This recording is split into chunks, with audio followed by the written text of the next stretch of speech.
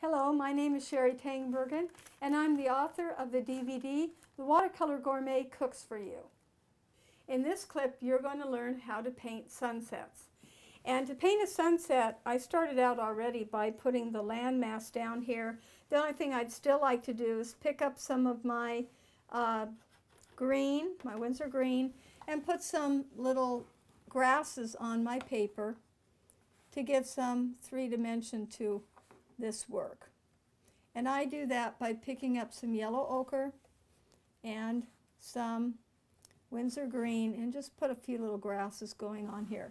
Now for the sky, I'm going to be using light shades of blue, yellow, orange, and I'm just going to very quickly paint the top part of my sky here.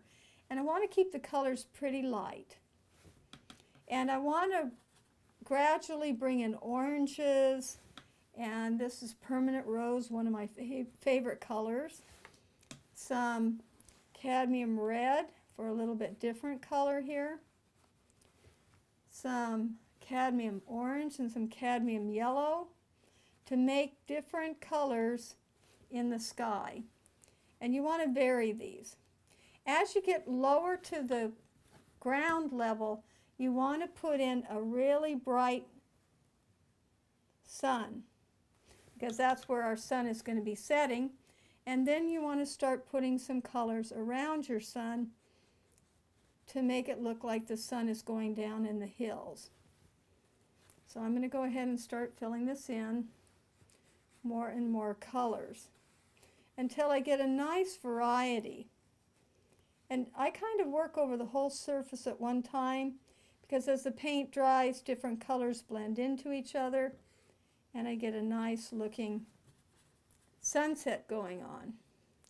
Now the favorite thing that I like to do when I get to the very end, and I've got the colors about where I want them, I want to put a few clouds in the sky, so I pick up a piece of paper towel and I start removing just a little bit of the color, just to make for a variation in the clouds.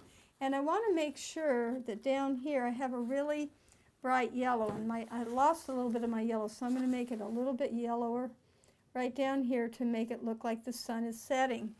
And then this is a cool tool.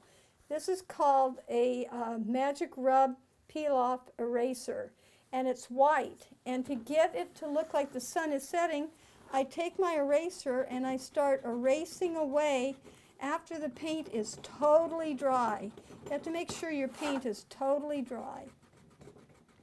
And then you have sunset.